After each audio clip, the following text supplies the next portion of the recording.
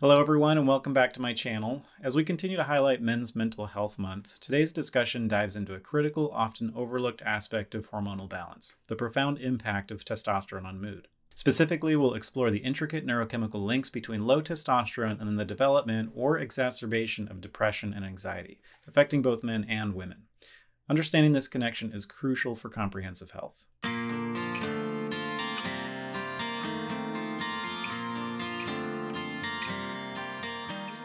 Testosterone, a potent steroid hormone, is synthesized from cholesterol, primarily in the testes for men and in the ovaries and adrenal glands for women. While renowned for its roles in reproductive health, muscle mass, and bone density, its neurobiological functions are equally significant. In the brain, testosterone acts as a neurosteroid. It directly influences the synthesis, release, and receptor sensitivity of key neurotransmitters, the chemical messengers that govern our mood, cognition, and emotional responses. This includes serotonin, crucial for feelings of well-being, dopamine, associated with reward and motivation, and GABA, our brain's primary inhibitory neurotransmitter promoting calmness. Testosterone also plays a role in supporting neuronal integrity and synaptic plasticity, essential for healthy brain function.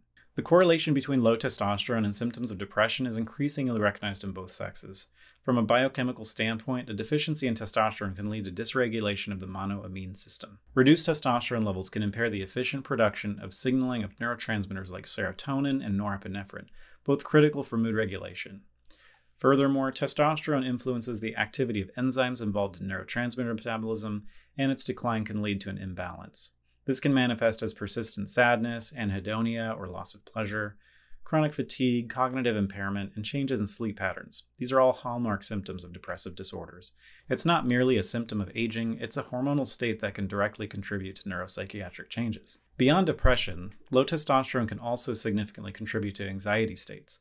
Biochemically, testosterone has an anxiolytic or anxiety-reducing effect. This is partly mediated through its influence on the GABAergic system. Testosterone can enhance the activity of GABA, which works to calm overactive neuronal firing, essentially putting the brakes on an anxious brain. When testosterone levels are suboptimal, this calming effect is diminished, potentially leading to increased neuronal excitability and heightened states of worry, irritability, restlessness, or even panic.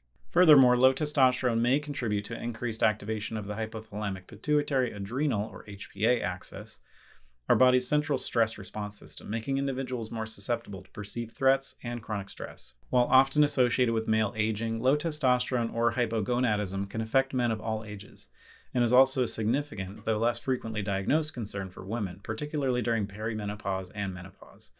Beyond physiological aging, factors such as chronic stress, certain medications, obesity, and various endocrine disorders can precipitate testosterone deficiency in both genders. If you're experiencing persistent mood disturbances and suspect a hormonal component, a thorough medical evaluation is paramount.